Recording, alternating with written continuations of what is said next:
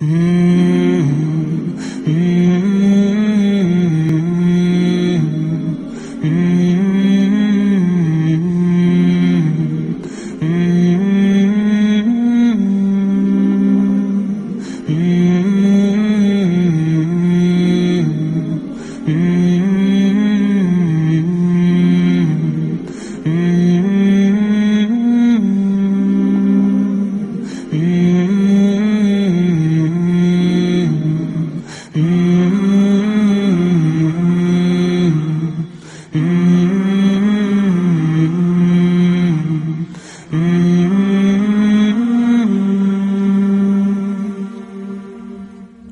mountains of Mecca, what can you say of the day that Abraham passed your way? And he was instructed by God to build a house of peace where people will pray, and they will come on every lean camel and out of every ravine for the purpose of praising Allah, to glorify Allah. O mountains of Mecca, what can you tell of the day that stones from the sky fell, destroying an army determined to break the house of Allah that Abraham built? O mountains of Mecca, how was the dawn on the day that my Prophet Muhammad was born? How did it feel knowing he was to be the last and most beloved of all, Rasul of Allah, Nabi of Allah? O mountains of Mecca, you were there when the Prophet Muhammad climbed down in despair. Engraved in his heart were the words of his Lord to all of mankind. This was his call: La ilaha illallah, Muhammadur Rasulullah. O people, praise only Allah, glorify Allah.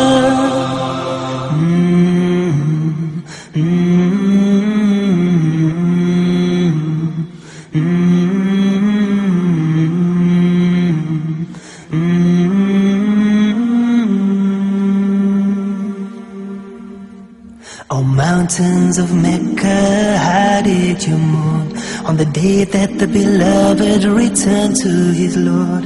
And up till the last breath escaped from his lips, he prayed that his ummah would find success.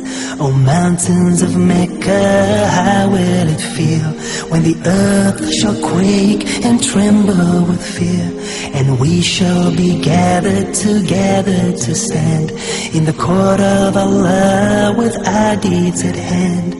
Oh, how we pray that on that day we'll be with those to whom Allah will say, peace be with you, I am pleased with you. O mountains of Mecca, bear witness that to the oneness of Allah do I testify. For all that He's given me, how can I deny?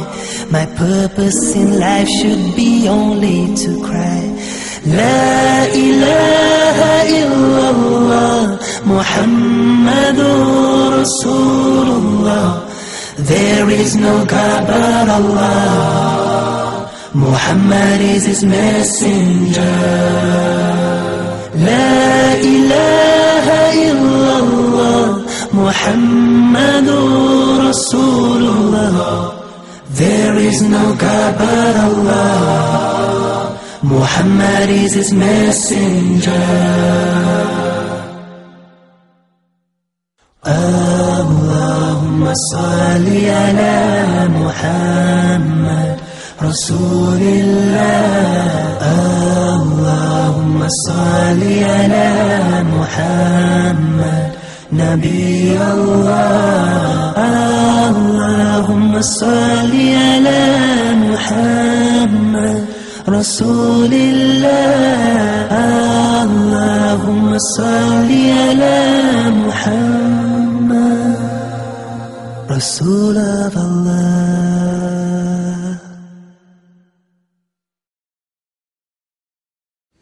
السلام عليكم ورحمة الله وبركاته. بسم الله والحمد لله والصلاة والسلام على من لا نبي بعده محمد بن عبد الله عليه أفضل الصلاة والسلام وعلى آله وأصحابه وعلى من سار على دربهم واتبع نهجهم إلى يوم الدين. All praise is due to Allah, the Beneficent, most gracious, most merciful. We praise Him, we seek His help, and we seek His forgiveness. We seek refuge in Allah from the evil of ourselves and the evil of our actions.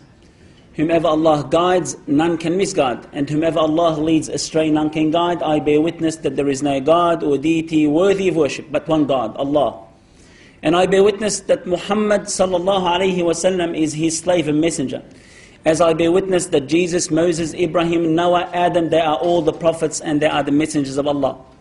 Dear brothers and sisters in Islam, on behalf of ISNA, Islamic Information and Services Network of Australasia, we have a slight problem. The speaker, inshallah, he's on his way. He had a slight delay coming from Brisbane. We are punctual and we should, as Muslims, start on time. So for that reason, I intend to give you a short story about one of the greatest women that the Almighty has mentioned in Al-Quran. Subhanallah al-Azim. If you were to actually recite the Quran from cover to cover, you will only see one name, a woman's name, which is Mary, the mother of Jesus, peace be upon him. And not just that, you'll find another chapter in the name of Ali Imran, her family's name. Subhanallah al-Azim. Allah the Almighty has willed that her mother, first of all, gives a birth to Mary while she was a barren woman. And she gave a vow that Mary, inshaAllah, would serve the Bayt al-Maqdis, the masjid in Palestine. And when she gave birth, she thought, obviously it's going to be a boy, but it turned out to be a girl. And she said, oh Allah, I've given birth to a baby girl. And she said that لَيْسَ الذَّكَرِ كَالْأُنْثَى, the male is not like a female. But anyway, Mary, from a young age, she grew up being inside that masjid. Subhanallah al-Azim. She was an amazing young girl. She was devoted.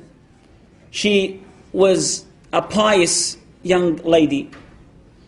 And Allah subhanahu wa ta'ala, when she would be secluded from people, He will send an angel to speak to her. And there are many verses of the Quran that Allah subhanahu wa ta'ala has chosen. A verse that Allah subhanahu wa ta'ala has said, Ya Maryam, inna Allah astafaki wa tahharaki wa astafaki ala nisa'il alameen. She used to hear these voices. Allah subhanahu wa ta'ala used to send to her Jibreel, Gabriel. And He would say to her, oh Maryam, Allah has chosen you, wa tahharaki, and purified you. And He has chosen you from all women. And she used to hear another voice, Ya Maryam, uqnuti li rabbiki wasjudi warka'i ma'ar raki'in. O Maryam, worship your Lord, worship your Creator, and prostrate and bow with those who bow. Subhanallah al-Azim. Until one day, she was far away. She was in an area which is called Bayt al-Laham, Bethlehem. And a man approached her. He was an angel. And his name is Jibreel. And he approached her. When she saw him, قالت إني أعوذ بالرحمن منك إن كنت تقيا. She said, I seek refuge in the most gracious. If you are pious, if you have fear of Allah, keep away from me. He said, إني رسول ربك لأهب لك غلاما زكيا. He replied, he said, I am a messenger from God to provide for you a young man, زكية, intelligent. قالت أنى يكون لي غلام ولم يمسسني بشر ولم أك بغيا. She said, how could this be when no man has touched me? Look at the honor, look at the privilege. My dear brothers and sisters in Islam, fornication and adultery is not accepted in Islam. She said, لم يمسسني بشر. No man has touched me. It is an honor and privilege. People these days brag, oh, I've had this person and this person and this person. أعوذ بالله من الشيطان الرجيم. So she brags about something that she should brag about. لم يمسسني بشر ولم أك بغيا. And I'm not an evil woman. And I'm not an unchaste woman. لم يمسسني بشر ولم أك بغيا. Subhanallah al-Azim. Then he said to her, قالت أنى يكون لي غلام قال كذلك قال ربك هو علي هين. Allah subhanahu wa ta'ala has told Jibreel to say to her, indeed it is easy upon Allah. Allah subhanahu wa ta'ala, He does whatever He wishes. We have no right to question the Creator, but He has the right to question us. Subhanahu wa ta'ala. And He said to her, this is easy upon the Creator. And why is it so difficult for us to contemplate and acknowledge this? When she was pregnant, Joseph the carpenter approached her, and he felt like her stomach is growing, and he felt like she's pregnant. He said to her, "Oh Mary, can you see a son without a father? Can you see a tree without a plant? Can you see a sort of a grain without a seed?" She said to him, God has created Adam without a male or female. And God has created the tree before the plant. And God has created the grain before the seed. And he said, I accept. This is the person that some people accused, our chaste mother, al-Mu'mineen, Mary, of indecency. So we believe that at that specific time, Jibreel alayhi salatu wasalam approached her, and he blew in her chest, and she conceived. She conceived, and she went to a faraway place. Subhanallah al-Azim. And then she felt the pain of pregnancy. فَحَمَلَتْهُ فَانْتَبَذَتْ بِهِ مَكَانًا قَصِيًّا. She carried him, she conceived, and she went to a faraway place. فَأَجَاءَهَا الْمَخَاض إِلَى جِذْعِ النَّخْلِ. She felt the contraction while she was underneath the palm tree. قالت يا ليتني مت قبل هذا وكنت نسيا منسيا. She said, I wish that I was to die before this, and I was a forgotten soul. Because she feared the approach and the confrontation that she was going to face from the people, the children of Israel. فَنَادَاهَا مِن تَحْتِهَا أَلَّا تَحْزَنِي. Subhanallah, a call from beneath her calls her. And he said to her, do not worry. One of the Mufassirin, one of those that gave explanation, said it's Jibreel. Worry not, don't worry. وَهُزِّي إِلَيْكِ بِجِذْعِ النَّخْلِ. Grab the trunk of the tree, the branch of the tree, and shake it. تُسَاقِطْ عَلَيْكِ رُطَبًا جَنِيًّا. On you will fall a ripe dates. Subhanallah al-Azim. Allah subhanahu wa ta'ala wanted to ease the pain and the trauma that she's going through. فَكُلِي وَاشْرَبِي وَقُرِّي عَيْنًا. Eat and drink and be pleased, be content. فَأَمَّا تَرَيَنَّ مِنَ الْبَشَرِ أَحَدٍ فَقُولِي إِنِّي نَذَرْتُ لِلرَّحْمَنِ صَوْمًا. And Jibreel has said to her, when you see a man, say that I vow to Allah that I'm not going to say anything. Sawma, to fast from speaking. And wallahi, we need to fast from speaking. Especially those young men and women they're quick and hasty in regards of saying to their spouse, you're divorced. Fast. And that's the greatest fasting. And remember what Muhammad ﷺ said, whomever can guarantee me what is between their jaw, I'll guarantee them paradise. Abu Bakr radiallahu anhu holds his tongue and he pulls his tongue like this, and Umar radiallahu anhu walks in and says to him, what are you doing? He says, this is the one that caused me so much mischief. Hold on to your tongue. Say good or be quiet, as Muhammad ﷺ said. Whomever truly believes in Allah and Day of Judgment, to say good or be quiet. Subhanallah. And Allah subhanahu wa ta'ala gave her that son of hers, Jesus, peace be upon him. فَحَمَلَتْ. She carried him and she went to her people. وَجَاءَتْ إِلَىٰ قَوْمِهَا تَحْمِلُ. She came to her people while she's carrying him. The people approached her and they looked at her. قالوا يا مريم لم يكن أعوذ بالله من الشيطان الرجيم. Listen to this amazing verse of the Quran. ما كان أبوك امرأ سوء وما كانت أمك بغية. Oh Maryam, your father was not an evil man, nor was your mother an unchaste woman. What is this? What is this? Where did you bring that child? ما كان أبوك امرأ سوء وما كانت أمك بغية. And your mom was not an unchaste woman. فَأَشَارَتْ إِلَيْهِ. Allah subhanahu wa ta'ala records what is taking place at that time. And Allah subhanahu wa ta'ala made her solicitor and barrister and her defense, her son who was just born. فَأَشَارَتْ إِلَيْهِ. She pointed at him. قَالُوا كَيْفَ نُكَلِّمْ مَنْ كَانَ فِي الْمَهْدِ صَبِيًّا. They said to her, how are we to speak to a young boy that is just born? How could that be? Allahu Akbar, how merciful is God. Be with God, Allah will be with you. Subhanahu wa ta'ala. Inna Allah yudafi an alladhina amanu. Allah protects those who believe. Subhanallah al-azim. And then Isa, Jesus alayhi salatu wasalam, our prophet, that we are not Muslims if we don't respect him and honor him and follow his footsteps. He looked up and he said, Inni Abdullah. Indeed, I am the servant and the slave of Allah. This is where the honor is. The honor is to be a slave and servant to your Creator.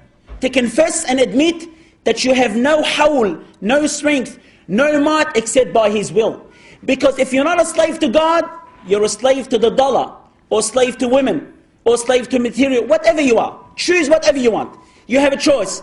Either be a slave to your maker, your inventor, or a slave to your own desire.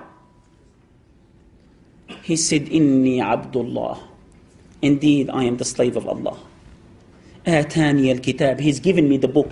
The youngest prophet is Jesus, peace be upon him. Atani al-kitab. وَجَعَلَنِي نَبِيًّا. And He's made me a prophet. وَجَعَلَنِي مُبَارَكًا أَيْنَمَا كُنْتَ. And He's made me blessed wherever I am. وَأَوْصَانِي بِالصَّلَاةِ. And Allah has recommended that I fulfill prayer. Prayer. Prayer is a connection between you and your Creator. You cut this connection, you're a miserable person, even if you're a multi-billionaire and you have the best woman around you and you have many, many WRXs. وَأَوْصَانِي بِالصَّلَاةِ. And Allah has recommended that I pray. This is what you provide for your body. That's what your soul is in need for. This is the food that we are in desperate need for. Subhanallah al-azim. Many people provide their body but they forget their soul. That's why they're miserable. That's why there's depression, anxiety, bipolar. That's why there's drugs, binge drinking. People are miserable. Even though the living standard has never been better. The education system that exists in this country is probably one of the best. What is wrong? The soul, they are not providing food for it. There's a natural drug in Islam which is called as-salah, as-salah, as-salah. Pray, pray, pray. Come to Allah. Acknowledge who you are. Acknowledge your weakness. Humble yourself. That's why when we're in that position, when we prostrate, and if you were to look in the Bible, you would see that Jesus, Moses, Ibrahim, Zechariah, Joshua, they've all prostrated on their face and they prayed to God. وَأَوْصَانِي بِالصَّلَاةِ وَالزَّكَاةِ. poor Jew, the rights of the poor. How many Muslims pay the rights to the poor? 2.5% of your wealth that you've saved annually, it is compulsory upon you. وَأَوْصَانِي بِالصَّلَاةِ وَالزَّكَاةِ مَا دُمْتُ حَيًّا. As long as I'm alive. As long as you're alive, it is compulsory upon you. Every Muslim on the face of the earth, as long as they are mature, to fulfill the prayer. وَأَوْصَانِي بِالصَّلَاةِ وَالزَّكَاةِ مَا دُمْتُ حَيًّا. And Allah has recommended that they'll fulfill prayer and zakah, poor Jew, as long as I'm alive. Allahu Akbar. This is the honor. My dear brothers and sisters, alhamdulillah, we have our Shaykh Yusuf Istaz. We're not going to give him a rest. We're going to call him straight here, inshallah. May Allah protect you all. Assalamu alaikum wa rahmatullahi wa barakatuh. And alhamdulillah rabbil alameen huwa alladhi ja'alana muslimin wa salatu wassalamu ala rasulullah al-kareem wa ala alihi wa sahbihi ajma'in ashhadu an la ilaha illallah wahdahu la sharika lah wa ashhadu muhammadan abduhu wa rasuluh. Wa assalamu alaikum. And alhamdulillah alladhi ja'alana muslimin. I bet you thought this was going to be in English, didn't you? Alhamdulillah. Well, let me ask a question. Do we have anybody here that's a Muslim? Raise your hand. Uh-oh. Do we have anybody here that's not Muslim yet? Raise your hand. How you like being surrounded by all these terrorists? I meant Muslim. Did I say what I said? That's slip. Slips don't count, and boys don't wear slips. Usually. Bismillah. Alhamdulillah.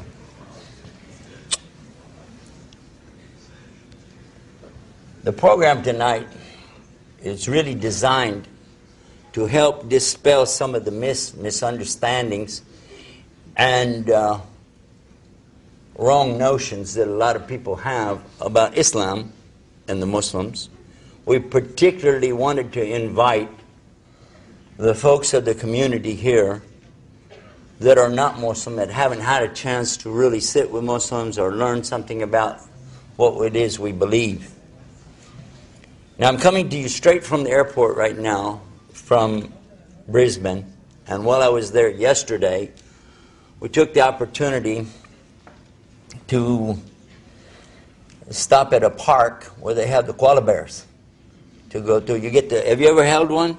They make you hold your hand like this, and you hold them, and then they put those things are heavy. You put it, and it's like, oh! But while we were there, I took the opportunity to get the video camera out and film for our show back home, because we have a television show called Bridge to Faith. And as I travel, I collect a lot of footage, and then if we can, we try to work it into some of the programs.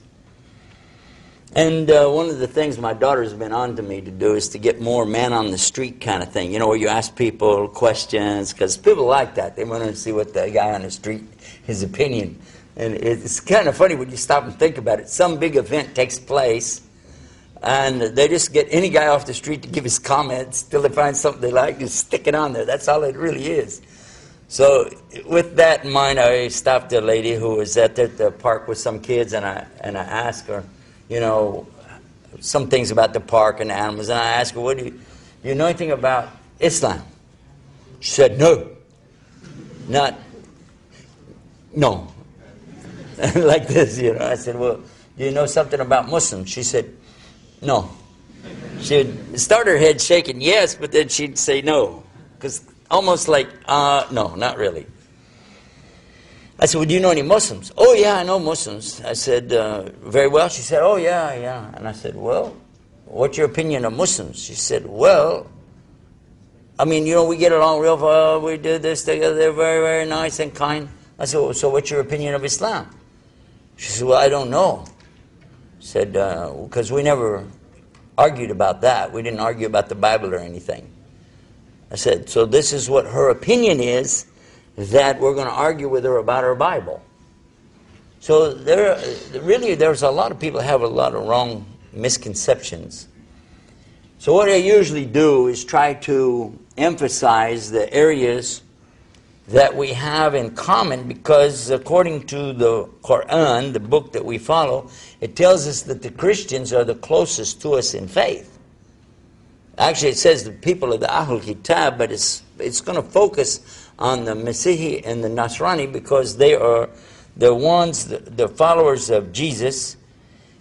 From them are going to be those who actually will be closer in a lot of ways, because of their, number one, they believe in the Tawheed to an extent that they say La ilaha illallah to a point. There's only one God, and this is a good thing.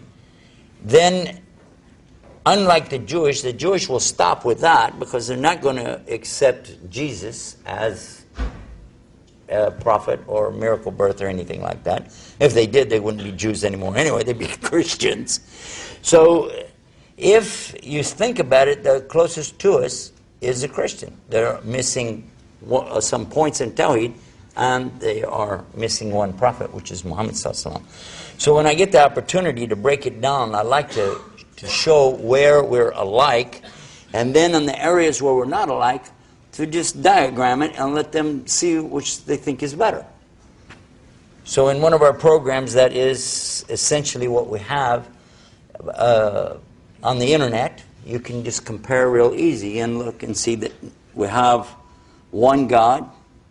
He creates all of the heavens and earth. Fi sitta ayom, in 6 days. We have that. Whereas there's a difference coming, though, is in the Genesis, on the 7th day he rested. We don't have a 7th day. We just say after the 6th day, it says, Thumma astawa al arsh. He rose over his throne. So this is a benefit here, that if you stop and think about it, do you want the God that has to rest, or the one that's ready to take over and do whatever he needs to do? So right away they'll say, that makes sense. We move then to the next area. We'll discuss what it is that they believe as far as the first man. The first man is created is Adam. From his bone, Allah creates his mate, which is Eve. Same thing in Islam, no problem with that. The devil comes and tempts them, same thing. Don't eat the fruit, they ate the fruit, same thing. Stories very familiar and very similar. Until we start to discuss a little bit about who's the one that's inspiring them to do this, which is the devil. Well, according to the Jewish faith, and of course then the Christian will pick that up because that's where they get their Old Testament from, the devil is a fallen angel. And if he's a fallen angel, this is a real strange thing for a Muslim, because angels don't make mistakes. They cannot choose to disobey. They have to do what Allah wants them to do. So how do you now explain who is this guy, this devil? Where did he come from? Because he's a precursor to Adam. He existed before Adam, so how did that happen? Well, what we know from Islam and from the Quran, that in fact he's from another species. The angels are created first. They have no free will. They only do what Allah wants them to do. The jinn are created next, and like humans, they have arms and heads and things like this, and they have families, they get married, they have children, and they also have belief system of their own. They can believe what they want to believe. In other words, they can make choices. The angels, according to Islam, are made from nur, light, and the jinn are made from a smokeless fire. Means that indicates heat, but again, there is no smoke with it. So light, you don't see light. You see what light reflects off of, but you don't actually see light. And you don't see them, the angels or the jinn, because of the way Allah has created them. Yet they're real. And this is who is coming to Adam and coming to Eve and trying to get them to disobey Allah. Okay, after that, this comparison, this is different. It's similar but different at the same time. After that, we find the very important story here is that Adam and Eve disobeyed God, and they're put out of the paradise. It sounds exactly the same until you analyze the nuance of it. Because in the story in Islam, they're put out not because they sinned, but because that's what God was going to do anyway. He already knew they were going to do this. That's not the reason for kicking them out. It's to give a demonstration of something very important for us.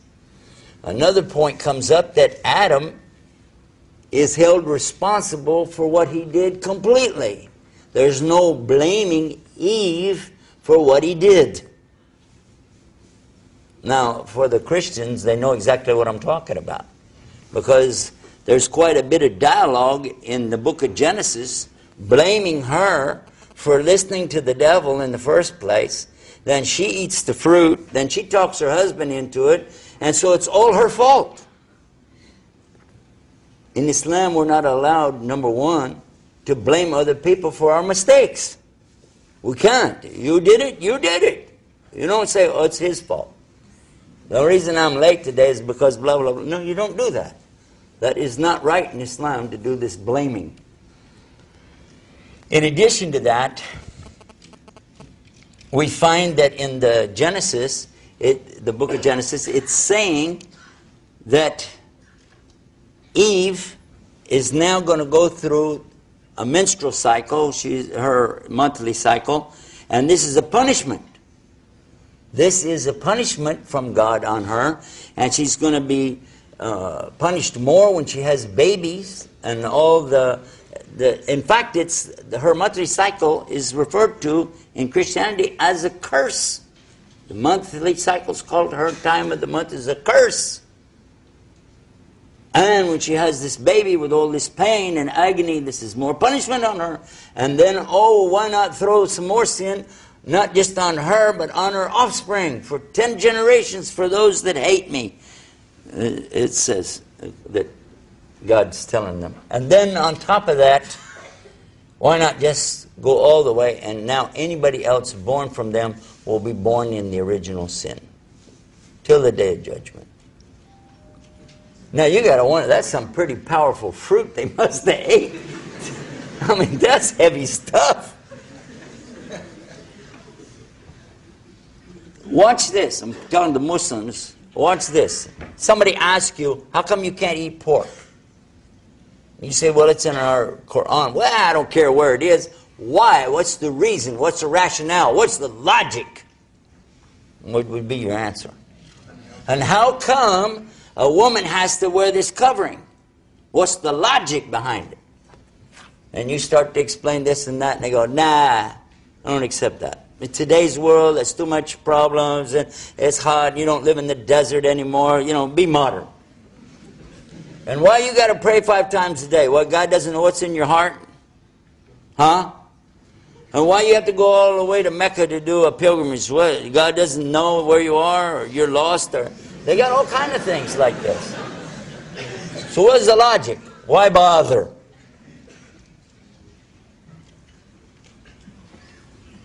Now, we do have quite a bit of explanation that comes to us from Prophet Muhammad, peace be upon him. And there is some very lovely work that's done even by some of our modern scholars today, explaining what we call the rational arguments in the Quran for many things, especially the proof that God exists. This is one of the most beautiful aspects of Islam. You don't have a doubt. There's no doubt in the mind of the Muslim that God exists. We don't have that problem. But what do you say to somebody who comes to you with this wanting to have logical proof? The problem really is with the person himself, because he's wanting to have proof on his own level. He wants you to make all the creation fit his thinking. In other words, if he's going to believe in a God, he's going to have to believe in a God that he invents in his head. And the only religion he's going to accept is one that he also invents in his head. So he's basically going to describe the God, and he's going to describe what the proper relationship is with the God. Yeah? And then he'll be satisfied. And then if things don't work, he can always modify it right away. I changed my mind. God's not like that anymore. Now he's like something else that I like better. And I changed my mind. I'm not going to do this anymore. I used to be a vegetarian. Forget about that. I decided God doesn't mind if I eat a cow once in a while. You decided what God likes. That's pretty cool. And it means that really the person isn't taking very serious the notion of a real God. But the answer to the question is real simple. If somebody asks you in the future, what's the logic behind this thing or that thing, this commandment or that commandment? You could ask them, do you believe that there's a God? Yeah. Do you believe that Adam is the first person? Yeah. And Adam and Eve ate the fruit? Yeah. And that was a sin? Yeah. Okay. As soon as you explain to me about this, I'm ready to talk to you about the rest of it. Why did God tell them not to eat fruit? Nowhere in all of that I've studied, in the Hebrew, the Aramaic, the Koine Greek, has anybody explained what it was about this fruit from any authentic text I'm talking about this fruit, what it was that was so bad about it? Was it rancid? Was it spoiled? Was it something God was saving for himself for a snack for later? Nobody has any answer. It's fruit. It's a fruit from a tree. That's it. Don't eat the fruit. Now, I did have some preachers try to explain that it was symbolic because they didn't want to use the word sex, because they were so, prudish and so, humble, and so, they didn't want to use the word sex. Saying, yeah, but that's Genesis, yeah? Didn't you read chapter 19? And didn't you read about the rape of Dinah and all the stuff they talked about and the private parts? And didn't you read? All of a sudden what happened? It's all in the same book. Suddenly you got things that I can't even say here in public. So, no, that's not it. Because we know also in Islam it was fruit. Don't eat the fruit of the tree. So, why? You know and I know what it is. Real simple. You're being tested. Simple as that. If you see some of these old mystery movies, you know how they work? Where somebody's in a storm and they're going through the night and the car breaks down and they go to this big ugly old mansion that's standing there, lightning is flashing, and there's somebody's going to let them in, and it's real spooky, yeah? And okay, you can come in and you can stay the night, you can stay anywhere you want, but whatever you do, don't go in that door. Now what's the movie about? What's the movie about?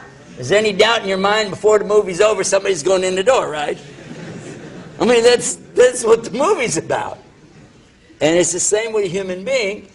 Don't do it? Okay, I'm going to do it. The other thing is when you're ordered to do something and you don't do it. And actually in Islam we understand that that was the first big problem. Because the one we call in Arabic Iblis, and the Christians call him Lucifer, he's from the jinn, and he is the devil. He existed before Adam. He lived before Adam. And actually, he was in a very high-ranking position in that his worship brought him up on a level, or Allah raised him on the level of praying beside angels. And he was like, hey, see me? I pray with angels. This is arrogance. And he considered himself to be the best of the best. Then Allah started creating something. And he created this big thing. It had no head on it. Iblis went down inside, all through him. Looked through, what is this thing? And he started feeling jealousy. Why Allah is spending all this time creating this thing? What's going on with this? When Allah completed Adam, Allah says about that, لَقَدْ خَلَقْنَا الْإِنسَانَ فِي أَحْسَنِ تَقْوِيمٍ. That verily Allah created human beings in the best mold. And that's talking about Adam. And then what happens? Allah commands all the angels to make sajda. Put your head down on the ground. I don't use the word bow down here. Translators use bow down. But to bow is just like, you know, like Japanese are bowing all the time. It seems like that. Yeah. But this is to put your head on the ground. It's sajda. And all the angels made this prostration. Illa Iblis, except for Lucifer. He didn't do it. He refused. And because of that, he became of the disbelievers. Now, if you understand in Arabic, it works. But in English, the English isn't strong enough to handle it, so it sounds strange. What it means is that it doesn't mean he didn't believe in God existing anymore. Because he still knows God exists. But he got out of the rank of those who have iman. He's no longer a mu'min. And even though he knows there is Allah, he's still a kafir.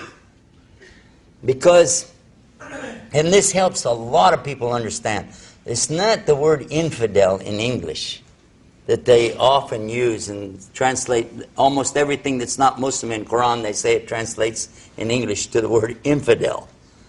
But actually there are a lot of words and it carries different meanings. In this case, what makes him a disbeliever? I mean, he was praying to God. He knows God exists. He knows God created Adam. So all of a sudden, well, he knows God has ordered him to bow down. He doesn't bow down, and that makes him a disbeliever. Why? Well, because you don't have the word in the English language. You don't understand what it means. To be in a state of kufr doesn't mean you're ignorant. That would be jahl. Jahiliyyah, that's ignorant. But a state of kufr means to know and cover up. Whether it's subconscious or conscious, you know, but you're covering up. The word in English, cover, comes from the same word, kafir, in Arabic language. Oh, and it means the same thing. In fact, literally, a kafir is, and we're talking about before Islam, meant somebody who was a farmer. Because the people in agricultural, now we're not talking about people raising chickens now, we're talking about people who are doing agricultural work. Because they dig the ground, put the seeds in, and then what do they do next? Cover them up. And that act of covering, that is the exact act that's being described when you say kafir, from kafara. And the proof of this, for those of you who don't know this, linguistically, it's exactly correct because in the Quran, Allah makes kufr. Allah makes kafara. Whenever you sin and then you repent to Allah, Allah makes kafara for you. He covers it up for you, right? So in this case, what are you going to say? Allah is a kafir? Huh? It doesn't make sense, does it? So understand that the word means somebody knowingly is rejecting. It's not until after the clear proofs come to them that they're going to begin to argue about the points. This now, I'm telling the Muslims again, you can find in Surah Al-Bayna, chapter 98 of the Quran. It's talking about in the ladina, those people who are from the Ahl Kitab, the people of the book, Jews and Christians.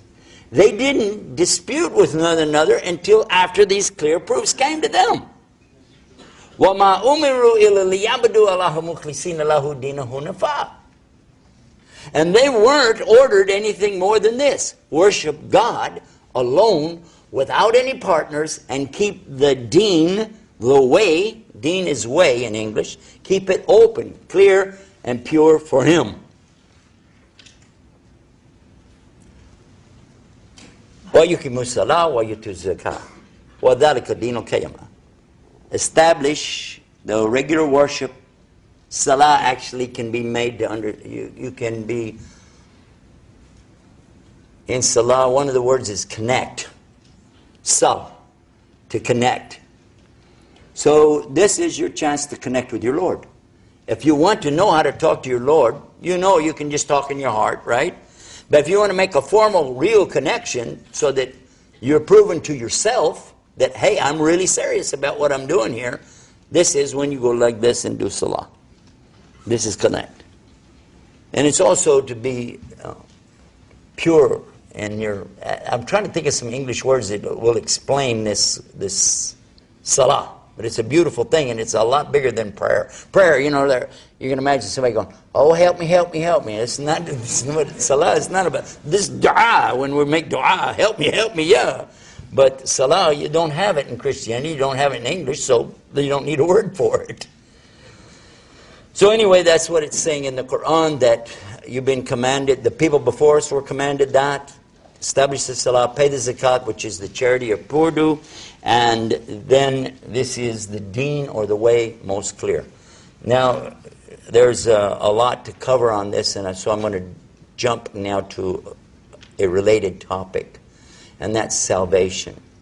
The salvation in Islam. Because we have people tell us, you don't have Jesus on the cross, oh man, you don't have much of a religion. Well, if you thought about it logically, and I know that that's, for most people, logic is not a part of their religion anyway. But logically, how does that work? How does that work if I have dirty clothes? I'm just going to talk about clothes. If I got a lot of dirty clothes, some really, really dirty clothes, now I've got clothes that got stain and oil, and maybe I had to change the tire, crawl under the car. I mean, we're talking seriously dirty clothes. And they're getting piled up really, really high. So much so, I'm thinking my washing machine can't even handle that. Let me go over to the dresser drawer and pull out my clean clothes and put those in there and wash those instead. Why not? Isn't that the same thing you're essentially saying? If the one without sin has to be punished for the ones that did the sin, that's kind of like, let me wash these clean clothes, and then I don't have to wash the other ones. They'll be all right. Where's the logic? Now, if that's not upside down enough for you, and I was just talking about clothes, which there's no violence involved here whatsoever, just clothes. How about now, you come home, and you find that your children, you got, say, 5 children, okay? 4 of them have totally destroyed the house, man. They broke the TV set. They broke out the windows. They're playing baseball in the house. They, you know, there's a Shetland pony standing in the kitchen. You're like, what in the world? The 5th child, though, is sitting over there, and all he's doing is his homework and studying and everything like this, you know. And you walk over to these kids, and you're telling them, what are you doing? They said, shut up, old man. Wow. And you walk over to the other kid, what are you doing? Dad, I'm doing my homework. All right, that's it. Get over here. Let's take the innocent one he didn't do anything, huh? And we're going to punish him. We're going to put it on him so that we don't have to punish the... Because I love the other ones.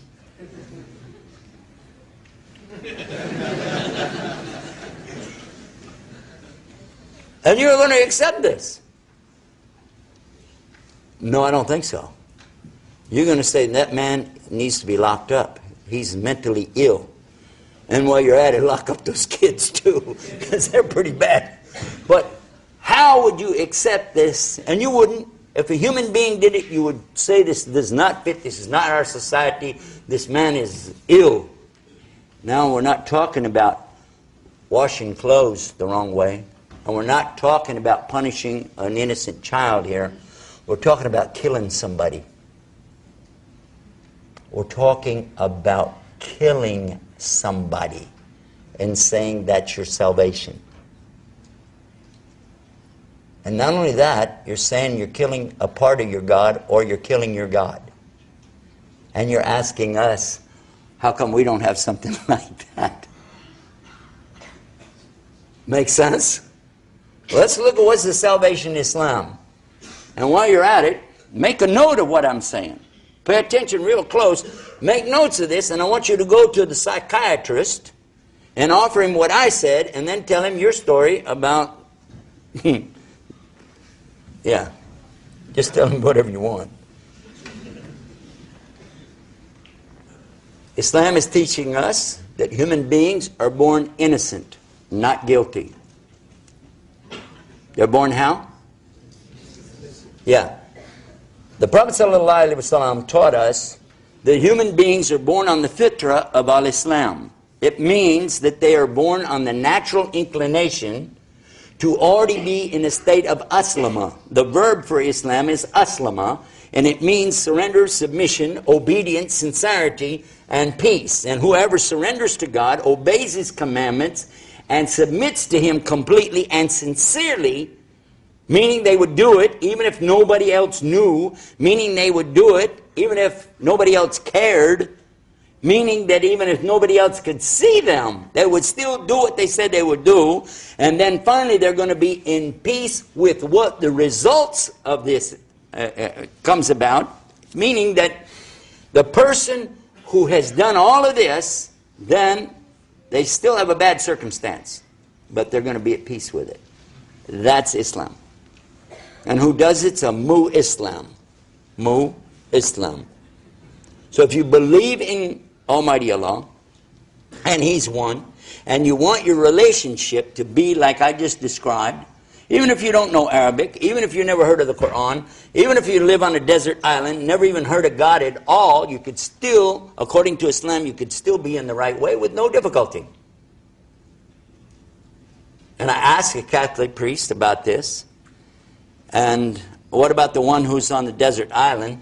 How could they be saved? Because they can't be christened, and they can't be, have the cross put on, holy water, or blessings. They can't have any of that. Could they be Catholic? He said, no. I said, then how could they be saved on the Day of Judgment? He said, well, let's talk about something else. Because after all, and this is good, he's right in this. How many people do you know that live on desert islands that don't know anybody? Okay, good point. I don't know anybody like that, or else they would know me, right? So, okay, we'll leave the subject. But he doesn't have an answer.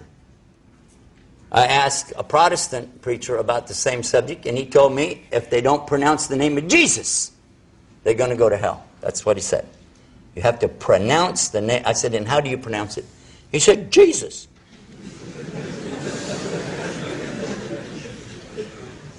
I said, you're sure? He said, yeah. I said, did you know that the one you're talking about, the one that was the miracle birth from Almighty God, never ever said that word in his life? So I guess Jesus himself can't be saved. Because his name wasn't Jesus until after they Latinized the word Isa. His name in Hebrew is pronounced Isha or Yeshua, and it's Isa in Arabic. And the reason for that is because the difference between Hebrew and Arabic on this point is Sin and Shin are reversed. That's why they say Shalom and we say Salam, but it's the exact same word. Also, they have a different kind of we have two T's in Arabic, Ta and Ta. One, you smile when you say it. But they have Ta and they have Tha. That's why when we say bait, they say bith. Bith and bait. Did you know that? And El is meaning God. Beth El meant house of God. Beth El. And, or the, because a lot of times you understand that Allah, it has the whole thing, and I would say Al means the. They'll say El representing Allah, because they don't put the whole thing down. They consider that sacrilege to write the whole word. So that's where they come up with the El. So Beth El, house of God. How about this one? Bethlehem. Bethlehem.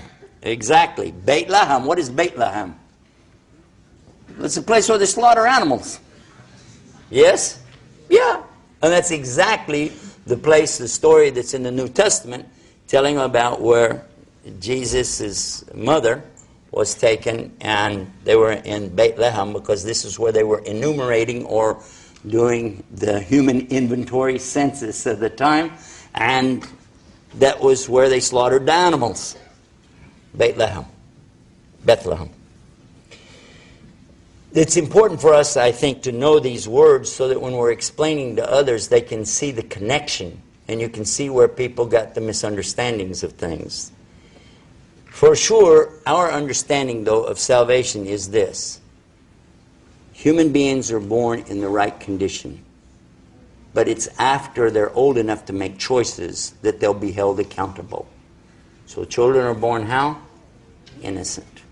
Innocent as a newborn baby. Exactly. The expression is exactly what we believe. And how, when you hold a baby, you look at a baby. I mean, I was holding those koala bears, but look at a baby. And they're so cute. How would you say this baby's a sinner, born in sin? How? It doesn't make any sense. And Islam is teaching us a very important subject. If the baby dies, where does the baby go? Immediately. Paradise. Does the baby go in front of judgment or anything? No. Babies go to paradise. Now, does it depend on the religion of the parents? Huh? A Hindu mother loses her child, and you can tell her the baby went where? Paradise, no doubt. A Buddhist woman loses her child went same place. Muslim woman, Christian woman, Jewish woman, atheist woman. Still the baby went to paradise, yes or no? Why? Because the children are not held accountable for the sins of the mothers and fathers. Which one do you like better? Stop and think, and I've worked as a chaplain for a lot of years. Imagine that you have to console somebody who just lost their child, huh? And, oh, you've lost your child, we're really sorry about that. We'd like to pray for your child. But by the way, what religion are you? Oh, really? Okay, well, we can't pray for your kid. Because your kid went to hell. Sorry. Next. How would it feel? Do you want to talk to somebody like that? Now, since the Muslims have been hammering on this subject for the past few years, I heard the priests change what they say now. I work with some priests, you know, and they say, well, now we're saying so-and-so, and, you know, God is merciful. Well, they got don't tell us about it. We know it throughout the Quran, Ar-Rahman, Ar-Rahim. We even have two kinds of merciful. The general mercy, Rahmah, and then the specific mercy, which is Rahim. You want to tell us about it? Okay, yeah. He said, so in most cases, the baby will go to paradise. They've said that now. Most. We're saying 100%. There's no difference because they're babies.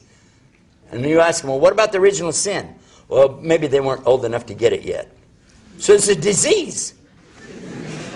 Or is it hereditary? How does it work? Well, anyhow, I don't want to belabor that too much, but just to show you, watch this. Now, how does it come, this verse in the Quran, when Allah says that He never changes the condition of a people until the people change themselves. He doesn't change the condition of a people till the people change themselves. Ordinarily, we'll talk about the condition of the Muslims today, and we'll say, why are we in the condition that we're in? Why? Why are we suffering everywhere? What about Iraq? And what about in Afghanistan? And what about Kashmir? What about all Palestine, for instance? All the problems that we got. But when it comes right down to it, why would God let this happen to the Muslims? We could ask, what's wrong with our relationship with our Lord? And we'd have the answer, wouldn't we? Yeah. Because remember what I said when we started the program, we're not allowed to blame other people anyway. You can't blame the Jews, the Christians, the atheists, the Zionists. You can't blame others for your condition. You can hold people responsible for what they do. We're not stupid. But the real blame, if you want to do blaming, comes on who? And what's the proof? Who knows where's the proof? La ilaha illa ante subhanaka inni kuntu minadh dhalimin. What we're finding here is that this is the dua or the prayer offered by Jonah, the one in the whale. You know the story of Jonah in the whale, yeah? How did he get in the whale? He left his post. He was in Nineveh. He was supposed to be there telling the people about God, to change from their false worship to the worship of the one God. But none of them would listen. And he got fed up, and he knew that it was a matter of time that Allah was going to destroy them all. and he couldn't take it anymore, and he left. So he went out, got on the boat, went out to sea, and then went overboard in the storm. Whale swallowed him, went down to the bottom. Bible says 3 days, 3 nights. We know it was longer than that, but who cares? 2 seconds is too long for me to be in the belly of a whale. That's the kind of prison you don't want. We're talking about real isolation. We're talking about really, here's your dungeon is digesting you. But in that condition, and unfortunately, even though they have a whole entire book dedicated to this story in the Old Testament, called the Book of Jonah, they left that part out of it. Because it's still in the Quran, we know what he said. And this is the key for us, for salvation. La ilaha illa ante subhanak inni kuntu min adh-dhalimin. There's none to worship except you. The glory is to you. And the wrongdoing, I did it to myself. Ask a psychiatrist if this is good thinking. If somebody's an alcoholic and they join AA, Alcoholics Anonymous, they come out and say, I'm John Smith, I'm an alcoholic. It's the first thing they do in their little gatherings, don't they? Well, if his name's not John Smith. But they have to tell the truth. That's a very important thing. Admit what you're all about. We don't have to do it publicly, but we have to admit to ourselves and to Allah. And when we do that, that's the first step of getting well. It's my fault. I did it to myself. And I'm ready to make tawbah. That's the second step of salvation for the Muslim, to go back. You know what tawbah is? It's when you're going down the street and you look up and you see all those wrong way signs. You know you're going the wrong way, you're going, oh my God, it's a one-way street. Huh? And you're looking around and your wife's like, you're on a one-way street. Now you're going to try to, cover it up. You say, well, I'm only going one way. Yeah, right. Finally, you have to admit it, though, don't you? And you do what? You make tawbah. Turn around. Do a U-turn. Go back to who? To Allah. And this is tawbah. This is the true repenting, to go back to Him and apologize, ask for forgiveness, and then what? Don't do it anymore. Make sense? And hope that He'll forgive you. And if you're sincere, you don't do it anymore, good chance you'll be forgiven. Now, which do you like better? What I just described, is it mentally balanced to say, I made a mistake, I'm sorry, I want to make restitution for what I did? Huh? Or is it right to say, okay, even though I wiped out a bunch of people, I did this, I did that, so, Judge, you're innocent, let's kill you. Which makes sense. Because basically that is the big difference in salvation. We don't need somebody else to die for our sins. It is mentally unhealthy, and it has brought about a lot of problems in our earth today. This kind of thinking has destroyed human lives wholesale. And if you doubt what I just said, I'd invite you to go and consider what's been happening ever since this mentality, especially under the Catholic Church, at certain times. Certainly not the ones today, they're so lovely. But I'm talking about the time of the Crusades, the time of the Inquisition, and go look and see how that works. Now, here's another misconception a lot of people ask us about. They say, Islam is spread with a sword. Have you ever heard that one? You heard it? I want you to be honest with yourself and ask yourself, is it possible to force someone to be sincere? If you say yes, that means you don't understand the words. You didn't understand the sentence. If you force someone to willingly love you, how? I'm sorry, I mean, this is my language, English, but I don't see how you got that. Islam means that you made the choice willingly and sincerely to worship Allah alone without any partners. You want to do His will, not your will. You want God's will on earth, not yours. Is that what Jesus called for in the Bible? Yes or no? God's will be done on earth as it is in heaven? Did He say it? According to their Bible, that's what He said. Well, that's one of the best descriptions of the word Islam there is.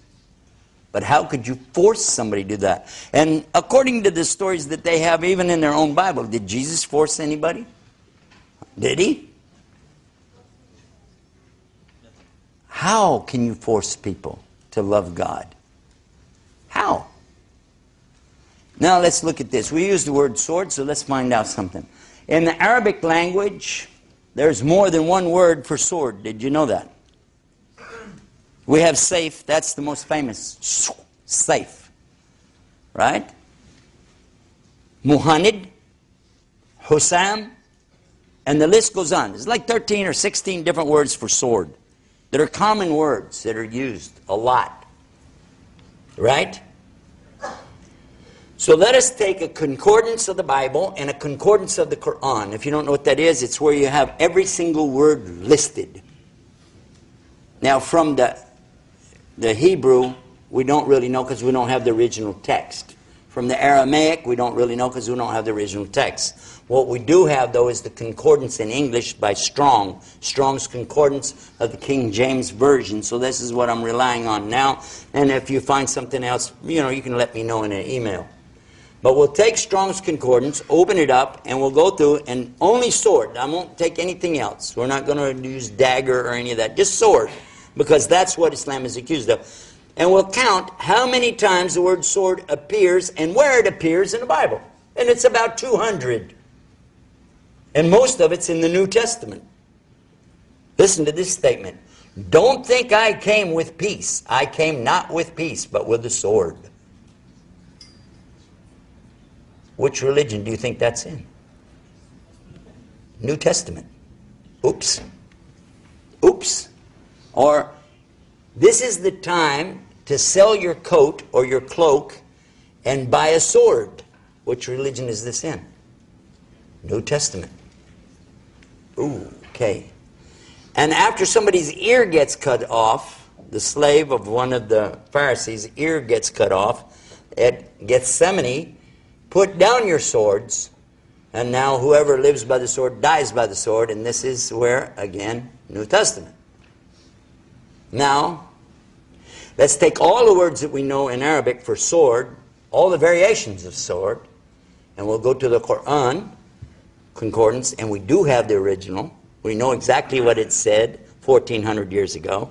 So let us look through there in Arabic and see how many times any of these words come up, and the grand total is 0.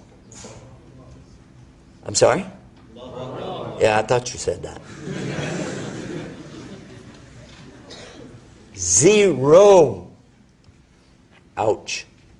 So which, I'm going to ask you again, which makes better sense? Which makes better sense?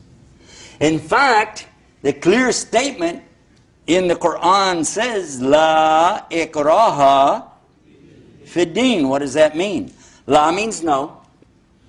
That's the first thing we say. La ilaha illallah. No gods except Allah. This says, La ikraha fid din. There is no compulsion. There's no forcing in the deen. What does deen mean?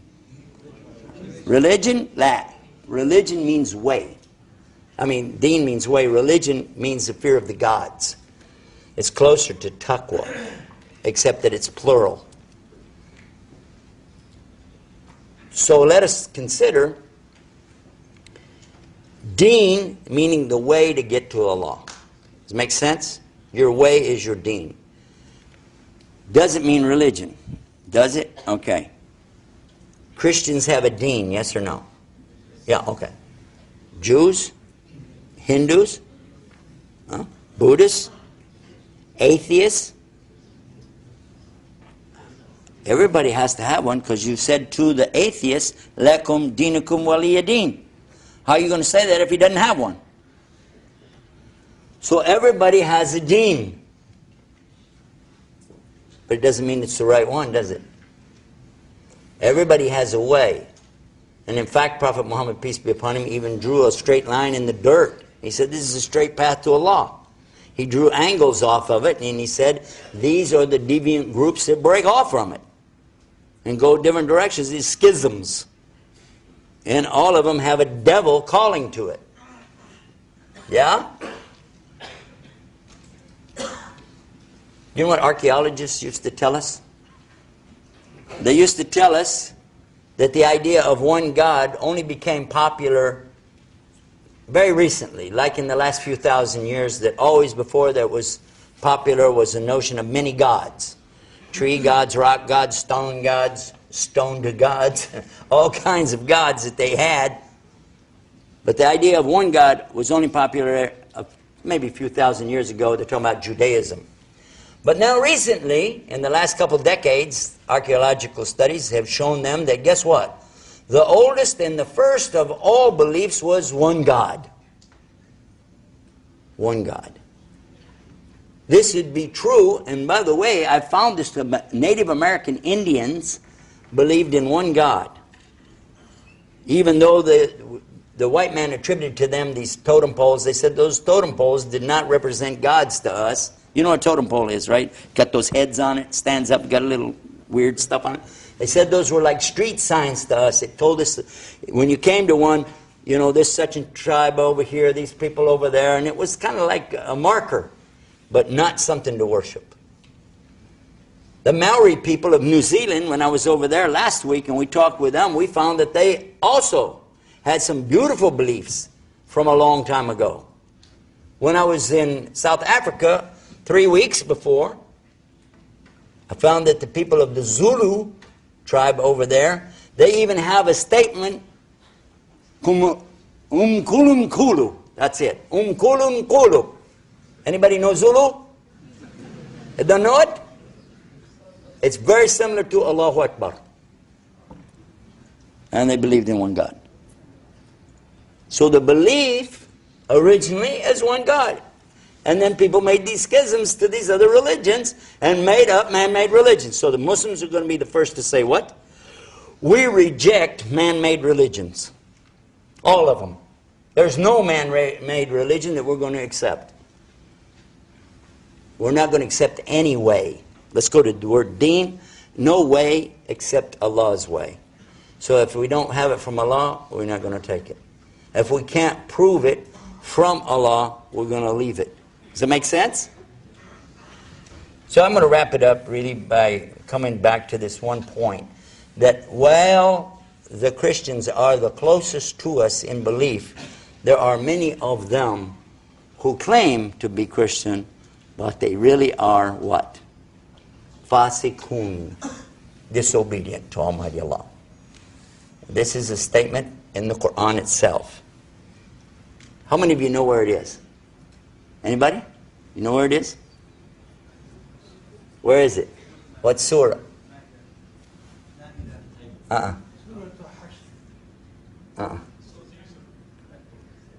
Listen to it. I'll give you the first part and then you'll remember it. كنتم خير أمة أخرجت للناس تأمرون بالمعروف وتنهون عن المنكر وتؤمنون بالله. Where is it? Al Imran, exactly. And then that's the first half of the verse. وَلَوْ أَمَنَ أَهْلُ الْكِتَابِ. And if the people of the book had believed, لَكَانَ خَيْرٌ لَكُمْ. It would have been better for them. Minhum, from them, are those who have iman, but أَكْثَرُهُمْ, most of them are fasiqun. They are disobedient. Is that right or wrong? Close? It's exact, isn't it?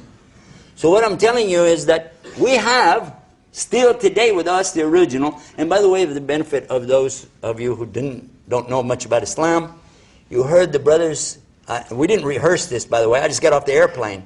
How do they know exactly what verses I'm talking about? Because Muslims only have one book, and we know the original, and we memorize it in the original language. While Arabs only comprise about 12% of the Muslims in the world today, 88% of us are not Arabs, but we still use the Arabic of the Quran, and that's the Quran, not any translation. True or false? Just for fun, how many of you here have memorized the entire Quran? Raise your hand. Raise your hand if you have the whole Quran. And I can't see you very good, so you get your hand up so I can see it.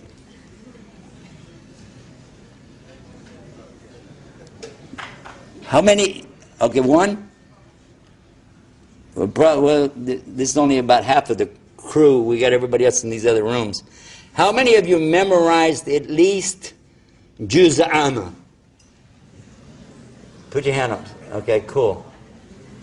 How many? Juz Amma, it comprises about 40 chapters. The last 40 chapters. How many memorized 10 chapters of the Quran? There's 10 surahs. Now, come on, that's everybody in here that you know that. Yeah. Is there anybody who didn't memorize any of the Quran? No, we have to. Everybody knows how to say Bismillah. Ask other religions, ask them, how many people have you ever met that memorized the entire book that you have? And they'll go, huh? Why would you do that? Or how many in this room would want right now to be able to memorize the whole Quran?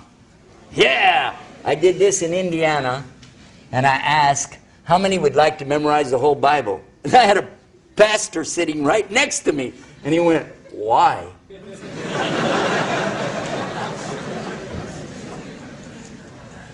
It's a whole different world, isn't it? A whole different world.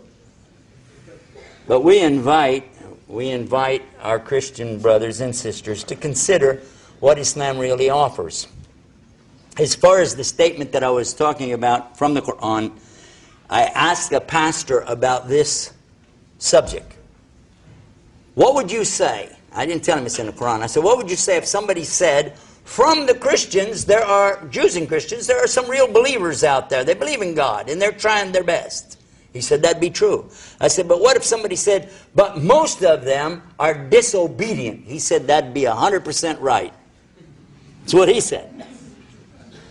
And I said, how you get that? Now watch this. 10 commandments, actually there are over 200 commandments in one area, 700 in another area of the Old Testament. But let's just take the popular 10 commandments, which some today thought it was the 10 suggestions. But the first one says, thou shalt not have any other gods beside me. What does that mean? La ilaha illallah. What else could that mean? No other gods beside Allah. What does that mean? 3? How? How can you say that there's more than one God? How? Well, we're not. We're saying God is one, but, you know, he's a son and he's a father at the same time. How do you explain that? Can you be your own father? Whoa. That takes some really weird thinking. I'm sorry. And then you throw in a ghost. Holy Spirit. They changed it. They used to call it ghost, but they don't, because it does say ruh in the Aramaic. So it's ruh, which we know is not ghost, it's spirit. So that, to be fair, Father, Son, Holy Spirit. How? It's because they have been brought up to believe it over and over and over, indoctrinated, saying the same thing over and over. And do you know if you tell a lie long enough and repeat it long enough, you can get people to believe it? That was one of the planks of the Communist Manifesto. Tell a lie, make it bigger, tell it often. And it worked.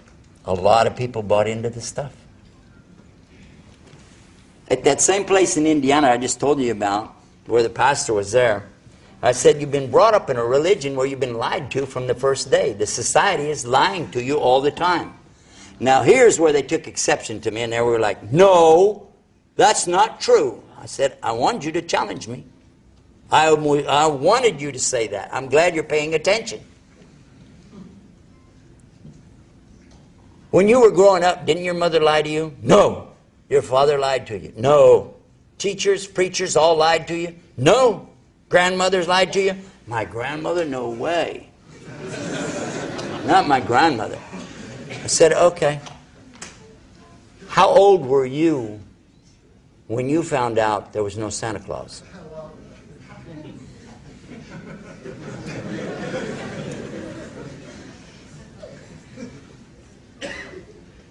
Ouch. That's got to hurt. And the next thing you're going to tell me, there's no Easter bunny running around laying colored eggs. Oops. And when I said this, you should have seen their heads. They all went. They didn't want to look at me anymore because they realized what I said is true. And then I narrated to them what had happened to me. I came home from school in December. I was about 9 years old.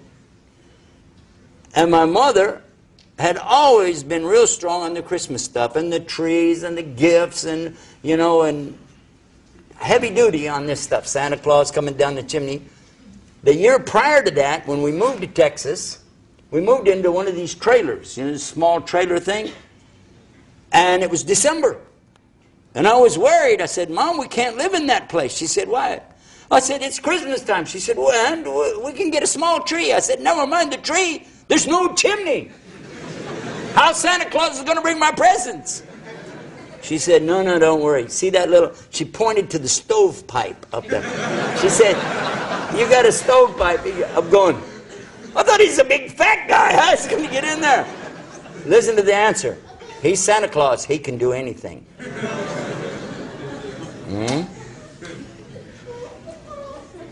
Watch what happens when you start teaching these kids that kind of stuff, and then they listen to that song, Santa Claus is Coming to Town. He knows everything. He knows when you've been bad or good. Huh? He knows everything. He's everywhere. Huh? It's some kind of God to them. If you stop and think about a little kid, that's what he's believing in. And when he gets presents from Santa Claus, and where is Santa Claus? He's up. Look what's happening. The danger of teaching kids this lie. And then what happens? And I came home that next year, and I'm ready to be vindicated, right? I come to my mother. Mother, what's the matter? She's washing dishes. I said, Mother, you got to go to school with me. What's the matter? I want you to come straighten out the kids. Some of the kids are what they said. She said, what did they say? They said there's no Santa Claus. She didn't look up. She said, don't tell your sisters.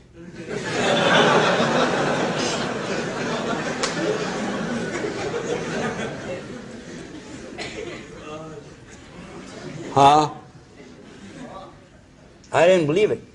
I ran to my bedroom and I started crying because not because just the presents and all the rest of it, because my mother had become, you know, persuaded by the dark side. She went over to the wrong side. Because I was still convinced there's a Santa Claus, but my mother is lost.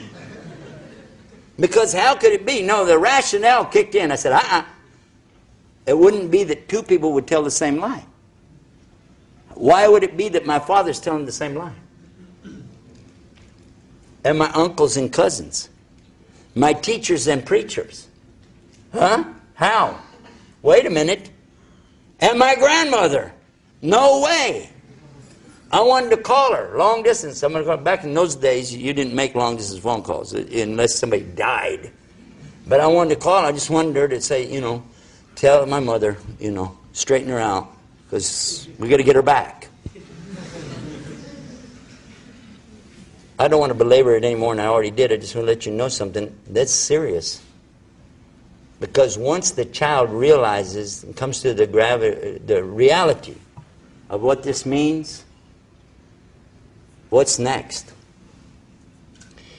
Because they've been fooled and made a fool of in front of their friends, it's kind of like, April Fool, ha ha ha. There's no Santa Claus. Now what? Now what? So now you want me to believe in the Easter Bunny? No way, forget that. Now you're going to come to him and tell him about a man can be born to a woman with no husband. No husband. And he thinks about it and he said, well, that's pretty common in New York. I mean, yeah, all the time. Yeah, my cousin, you know, she's...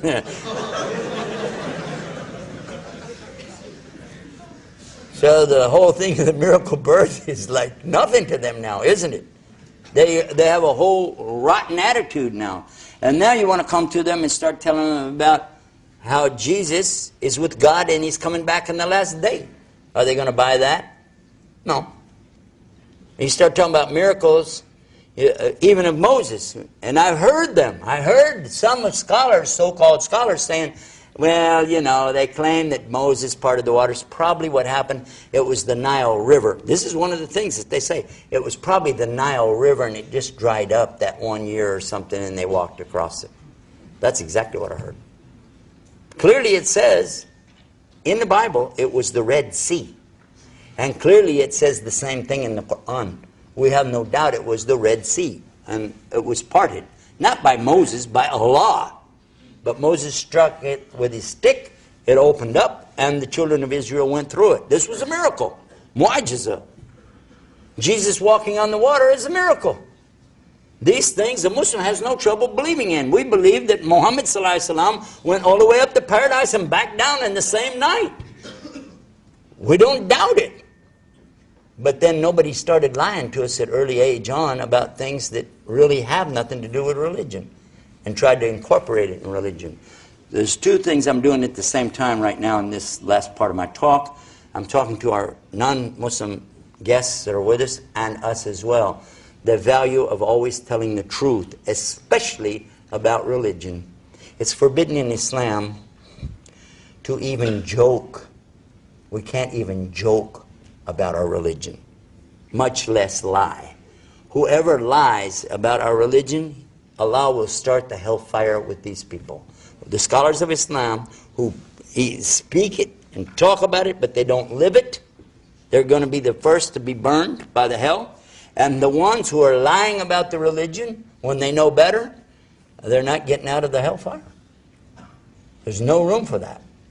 So that's why you'll find many times you ask a Muslim a question, he'll say, well, I don't know, but we can try to find the answer.